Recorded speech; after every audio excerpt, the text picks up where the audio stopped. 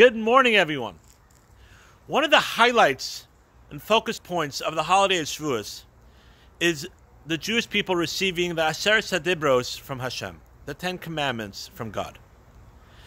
Now, we're not giving a whole class on this, but I just want to home in on one idea of the Aseret Hadibros. So the commentaries say really that the Aseret Hadibros are split into two categories of 5.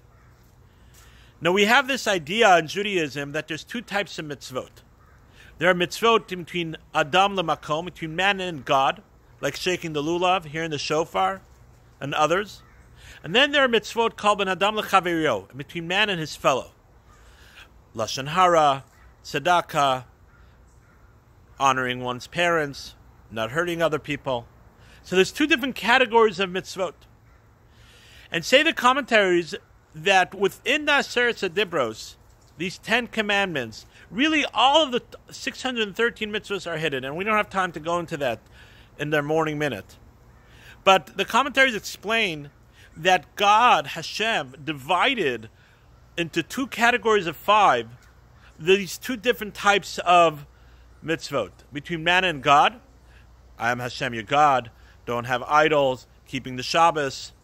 And then the latter 5 are between man and his fellow.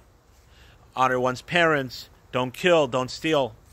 And the commentaries tell us that the point of this is to remind us that it's as important to keep the mitzvahs between man and his fellow as to keep the mitzvahs between man and God. And it's as important to keep the mitzvahs between man and God as it is to keep the mitzvahs between man and his fellow. We all have different ones that we feel more connected to. Some people, it's easier to keep the mitzvahs between man and God. And for other people, it's easier to keep the mitzvahs between man and his fellow. The Aseret Hadibros are teaching us and reminding us that all the 613 mitzvahs fall into these two different categories. And we have to be as strong.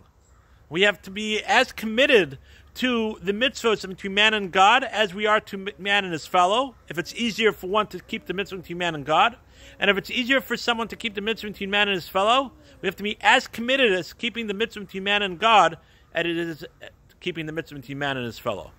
So let's think about these categories, and let's think about which one is easier for us, and then work on the other category to make sure that we are able to truly connect to all the mitzvahs that Hashem gave us.